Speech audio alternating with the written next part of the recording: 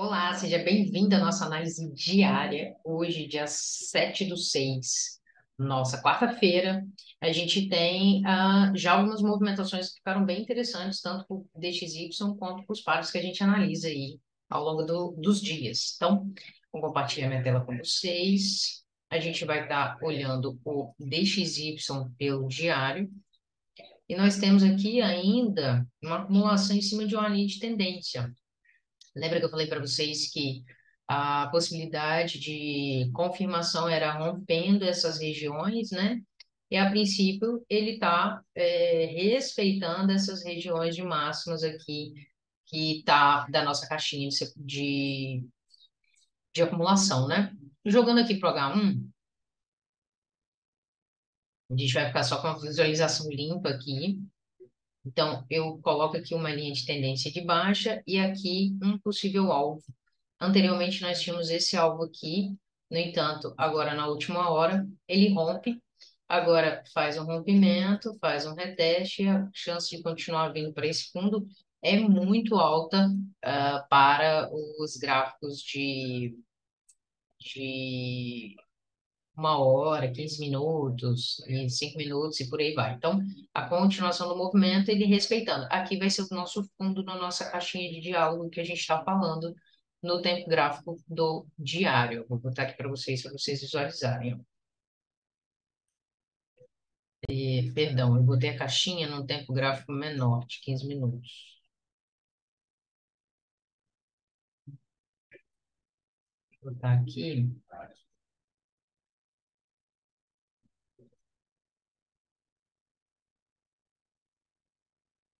jogar aqui para o diário. E a gente vai visualizar de novo, ó.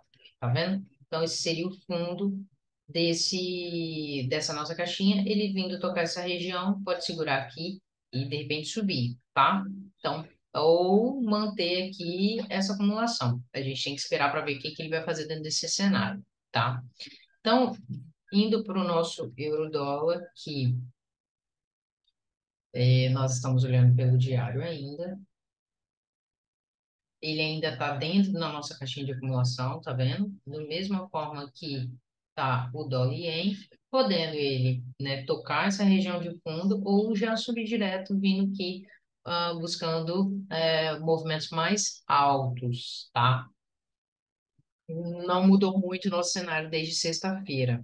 Puxar o USD, puxar o USD também dentro de uma acumulação da máxima da semana passada e a mínima da semana passada que eu falei para vocês, ó.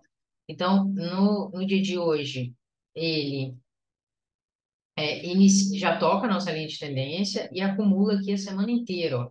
E agora, no último horário, também faz o mesmo movimento. Ele rompe essa região, podendo vir buscar essa máxima aqui. Então, ele deve fazer este movimento de zigue-zague aqui, vindo para essa região daqui de cima, tá? Principalmente se ele confirmar em cima dessa zona aqui, que é a zona de topo, que foi a zona de rompimento. Então, fazendo um pullback em direção a uma alta. E o Dolien, possivelmente, tá com a mesma linha de raciocínio, é, invertido, né? Então, no Dolien nós temos, né, também uma região, né, de máxima e de mínima. A gente está olhando ele numa hora, a gente consegue traçar aqui no Dolien uma linha de tendência da última semana, dessa nossa semana, que começou aqui dia 5 de junho, que foi o início do mês, né? Então, que foi essa semana, e vem respeitando.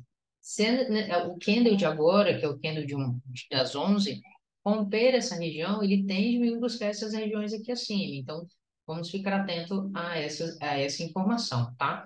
Se ele respeitar essa região, ele vem buscar essa mínima aqui que a gente está aguardando, ou quiçá até mais abaixo.